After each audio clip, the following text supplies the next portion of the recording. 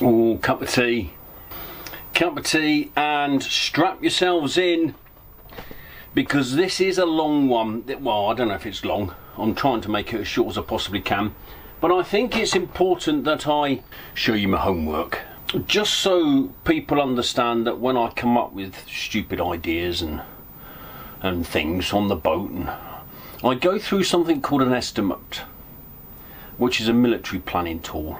So I'm going to talk through the estimate process. It's freely available online. I think, well, I do know for starters, if you're planning military operations, it's a lot more detailed, particularly question 1. Situation and how does it affect me? Well, I have a 550 litre water tank. And if you go back to water tank, I think I did a video on it, it's kind of angled. It's not like a square box, it's angled to maximise the use of the space under the well deck, and it butts up against the bow thruster tube. Those that have 1,000 litre water tanks have probably got an integral water tank, and I think their situation will be completely different to mine, and everybody's situation is different, so you kind of need to walk in the footprints of someone who's living on the boat and understand how they live. Does depend on what the situation is and how it affects you. So I've got a 550 litre water tank. 50 litres I can't use, and that's because the pickup pipe from the pump sucking the water out or pumping the water out or whatever I don't know what it does, whatever it does, there's the bottom layer inch can't use because the pickup doesn't go that far down, therefore you don't get the sediment and all the rest of it, if there is any, I don't know, and that's by design. So I've got 500 litres and that's it. And I get water from water points which are dotted around the canals. So question 2 is about mission analysis. Identify the problems that you may well incur. You're at a said point, you need to go, the next water point's there. How long do you want to stay in the gap? Well, that does depend on water by and large, and that will determine how much water I use. So if I want to stay in a certain area, let's say Milton Keynes, big area Milton Keynes, you can do it in a day because there's no locks. But if you want to stay at certain points of Milton Keynes, there's very few water points, and that will determine how many showers you have, how often you wash your clothes, or how many times you turn the washing machine on, because the washing machine takes 50 litres. A shower will take 10 to 12 litres approximately if you do a ship shower. How quickly you allow water to come out the tap when you're washing your hands. How much water goes in the bowl when you want to wash up. All of that has an effect. Often I will determine, if I want to save water, what I cook. Because if I've done steamed veg, I can use that pan again and put some pasta in it. And then I'll empty the pasta water and then put some noodles in it, and then I'll do some more steamed veg. All of that is on one pan, and all I need to do is wash up plates and things. Those are the issues. Worst case scenario, because you've got to go for worst case scenario, let's say I have half a water tank and we get iced in. So I do need to understand where the next water point is, how I can get water, and at the same time, worst case scenario, if I get locked in, how I can make that water last a little bit longer. And as those long-term viewers will understand, that a full water tank can last me about 6 weeks. That's about 80 litres of water a week.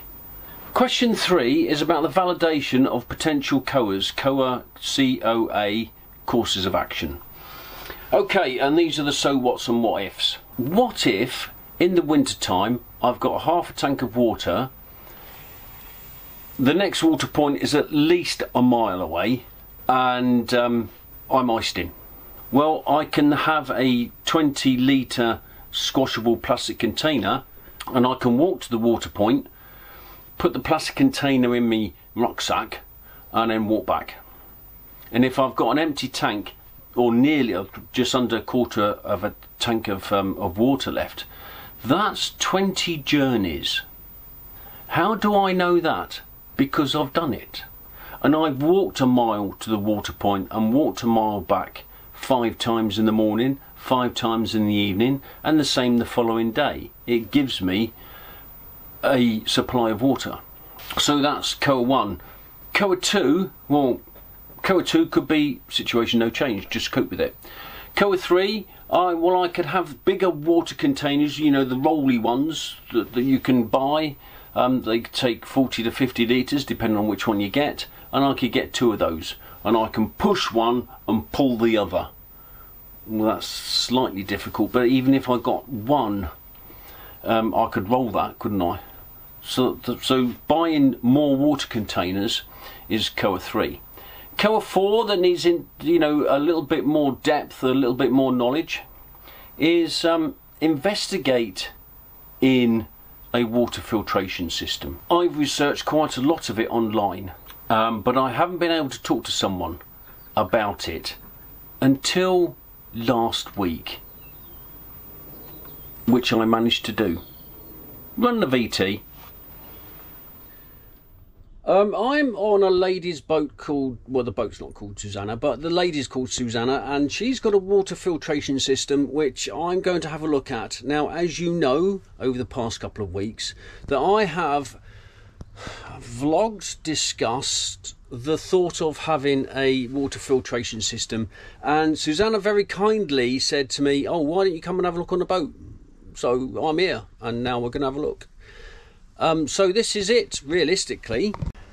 Is in there. Now, what shocked me before I've even had a look on the inside is that's quite a big box, and I don't think I've got that boxy type shape spare on the boat, because the boat was designed, and the trouble is when you design a boat you're using up every single minute little detail of space, because space is important on a narrowboat. Susanna has fitted this boat out largely by herself, and she designed to have a water filtration system in there, therefore she had a spare bit of room. So yes, there are places I could put it.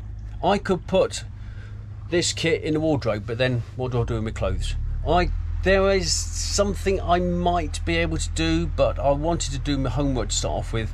So without me waffling on, let's have a look at the water filtration system. So here's Susanna unpacking a filter, quite large, I think. What is it, Susanna? So this is a sediment filter. It's a 1 micron pleated sediment filter. So these pleats, that's where all the sediment collects.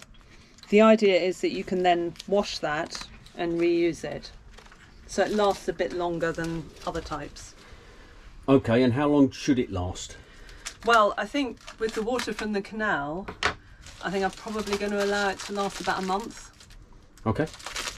But it depends. I mean, luckily you can see whether or not how dirty it is. So. And that goes. This goes. Ooh, there. Can you get smaller versions of that?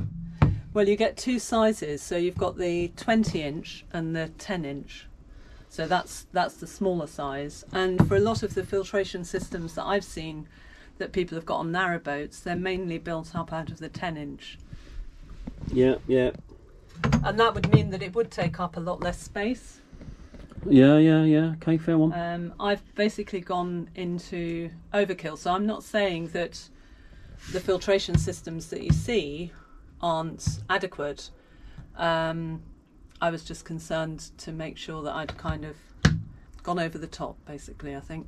Okay. So that's the sediment, that's a sediment filter, but before that, this is in a certain order, I've then got 3 other sediment filters, which gradually get smaller and smaller. So this is a 50 micron sediment filter. This is a 5 micron sediment filter, and then I'm going to put another 1 micron sediment filter in here. So in other words, the water gets filtered through those, and then there's yet another 1 micron sediment filter as well, because there's a lot of sediment obviously in canal water. And what filter's that? So this is a carbon filter, and this takes out all the heavy metals, all the chemicals basically from the canal water. And as you can see, this is quite a hefty one.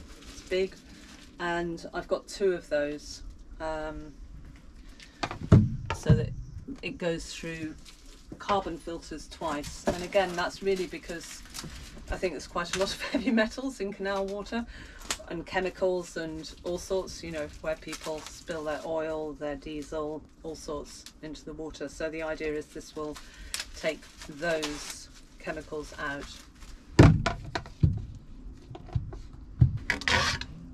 A big filter to remove nitrates and nitrites. So there's a lot of runoff from fields. Well, potentially there's a lot of runoff from fields into canal water of fertiliser, from fertiliser on farms. And so a friend of mine who'd had a water filtration system installed got the water tested, and what came back was that there were nitrites. So this is to deal with that.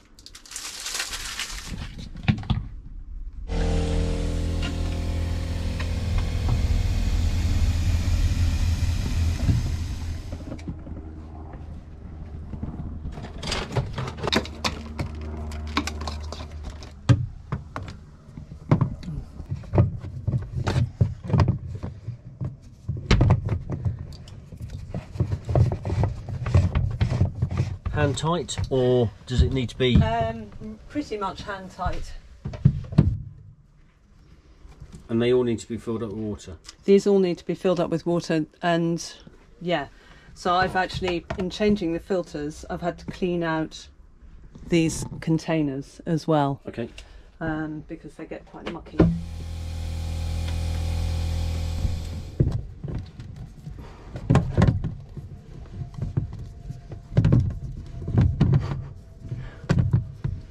Not actually sure if I'm getting anywhere with this.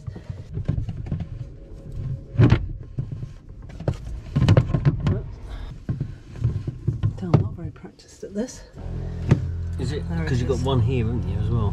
Yeah. Oh, that's... which one's this? No, this is number 5, so it should go in that way. What I'm learning from this is the fact putting that thing in the hole and screwing it and holding it when it's full of water and it's clearly quite heavy is a bit of a pain. Do you want a hand? Well, I'm going to have to I know, but try and figure it out. This is the UV filter, and once all the sediment is out of the water, then this will kill the bacteria and viruses in the water. That's the idea behind it. And so that means there should be clean water then going into the water tank.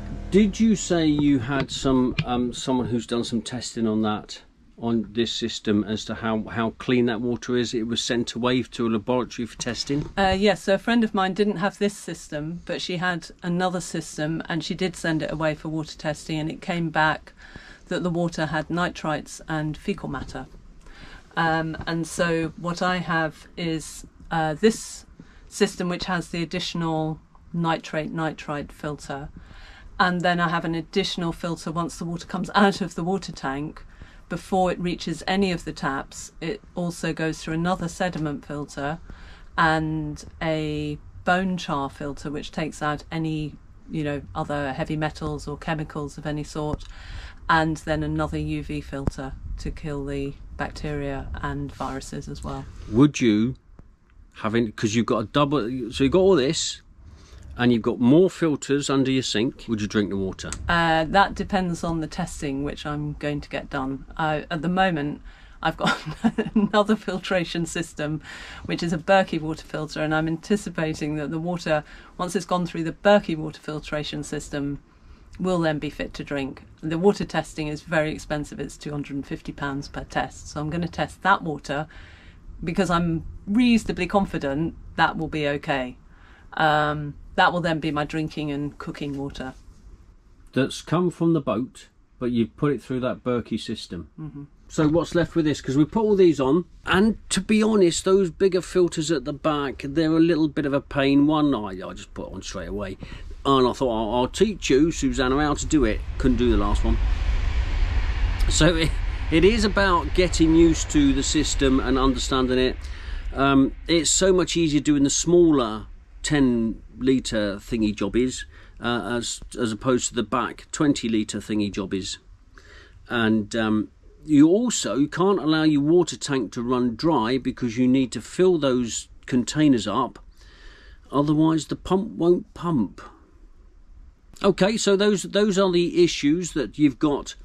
Other than the size, other than where to put them, other than logistics, which I'll talk about later, and actually filling the things up, this is now good for water for how long? Well, the other issue that I've also come across is that if you have to use the system regularly. So these filtration systems are designed to be run continuously, and so most people who'd run a filtration system would be running that continuously. Obviously, for us boaters, you're running it to fill up the water tank. I mean, this is not set up to run continuously. And what I've found is that the water that remains in the filtration system between using it becomes anaerobic and starts to smell. And so actually you have to use it regularly in order to flush through that water. And so everyone says that when you start running the filtration system, any filtration system, that you need to run it for 10 minutes. I've found I've had to run it for 40 minutes before the water stops smelling. So I think that probably, I haven't had enough experience of this yet. I think that probably has to do with how dirty the filters are, and how often I use it. But I think it's also something where I might find that I have to actually empty the water out of all the filters after I've finished using it, and then filling them up again and re-screwing them on again each time I do use it. I'm going to see how that works. And clearly there are some teething issues. Clearly there are some issues that you need to be aware of. And I think if you've got a family, Susanna lives here on her own like I do, and clearly, you know, even if you shower every day, you don't use too much water. But I think this gives you the capability, if you've got a family, well, everybody can have a shower, their kids can jump in the shower. You're not sharing showers, although that might be quite good. You can have as many showers as you like. You can, instead of washing up in a, you know, inch of water, you can fill the sink.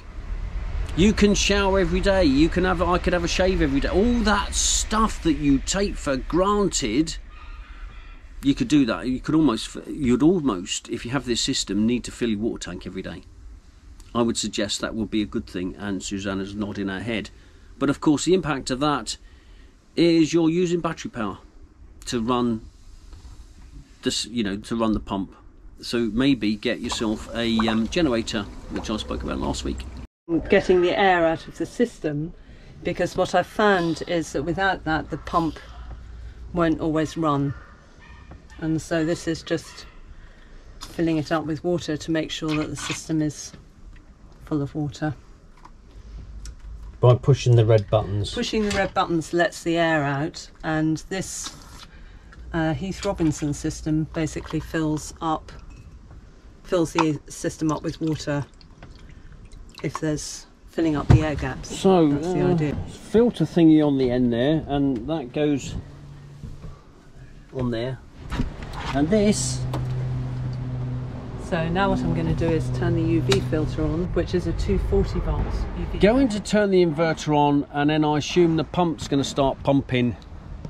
I'm holding this hosey thing because whilst the one hose is in the canal, it needs to test the water through and all that sort of stuff. Anyway, let's see what happens. I'm going to turn the pump on now and see.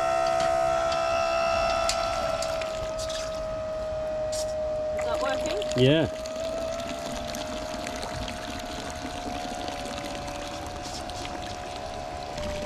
No, yeah, we're getting it. Are we? Yeah. We can put the power hose on by putting your finger on the end.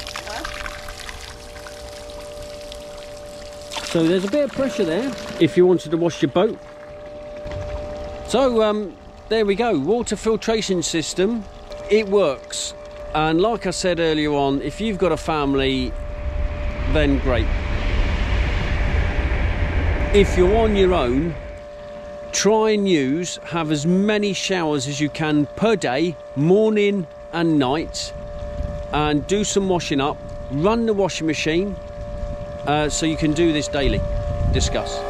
I'm quite pleased that I've got this system, because it's meant that I've had to learn about how the whole thing works. It's been a nightmare on one level, because I've been relying on the system and then it hasn't worked and I haven't known why.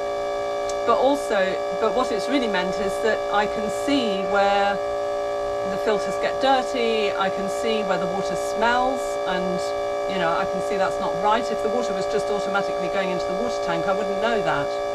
So I'm relieved that I do know that, and then I can start to deal with those problems. So overall, now it's working, or I'm hoping it's working at any rate. I think it's working sufficiently. I'm quite happy that I've gone through this process. Now, having seen it, I am more happy with a water filtration system. And the other bit that Susanna was talking about was this, what's it called, like a Burco boiler? A Berkey. Berkey water filter. So that's the water filter that you drink out of. So you fill that up and that filters stuff. And I've heard about this. Someone else mentioned this Berkey system. I don't know who it was, but somebody else mentioned that. And they're supposed to be very good. You can... I was going to say wee in it, but apparently you can. I wouldn't. But you know, it's that good, and they cost quite a bit of money. They're 250, 300 quid or something like that. But if you wanted this system and you wanted to drink out of it, perhaps this Berkey system as well as the water filtration system, and Susanna's got some stuff under the sink which is almost another a layer of or 2 layers in fact of water filtration. Now I haven't got room for this on my boat. This suits your requirements and it suits your needs, and you've got a family on a boat and you want to take 2 showers a day and you want to use the washing machine daily, as I know if you've got kids you do need to use it daily, then this is probably a good thing. How long will that take to fill up your water tank? To fill my water tank up, my water tank's 450 litres or thereabouts, or no, 490. I guess I've never filled it up. I think it would probably take an hour at least. I fill up about a quarter and that takes about 20 minutes. An hour? Why don't you fill it up? Well, because I need to use the filtration system regularly to flush the water through. Makes sense, that. Makes sense. I can imagine if you were, as you were saying, if you're living with a family, then you'd probably use that water more quickly. But I guess my water tank lasts me about a week and a half if I'm just not worrying about water. Depending, you know, but about a week and a half or so. Okay. Question 4 is development and validation of the COAs. Now, it says in the notes here, to create detailed and workable COAs that can be tested for likelihood of success. If I was to buy those rolly water containers, where would I put them? It's all right having them, but then you need to understand where you're going to put them. And yes, I could probably fit one either side of the front doors on the well deck. But it will impinge on how far I can open the doors. I would find room for them. Do I get just the one? And if I get one, where would I put that? Does it matter which side of the boat it goes? Probably not. The squashy 20 litre container, well, I've got one of those anyway. Have I got a backpack that will service that? Yes, of course I have. And I've used it before. Other things, if we wanted to go down the water filtration system, where do you get your filters from? I've learnt this from, what do they call themselves, HelloFresh. They couldn't deliver, and I feel that unless you're on a mooring that you have a postcode, delivery of those type of items is a little bit difficult. It will be good if you have a filtration system to have 3 sets of filters So you get one inside the filter thing is, and then you've got two in reserve, so you've got plenty of time to get that. If you've got a system in place and you're reliant on other people don't really care. Whatever happens, you know, you're just totally reliant on them, and for something as simple as water.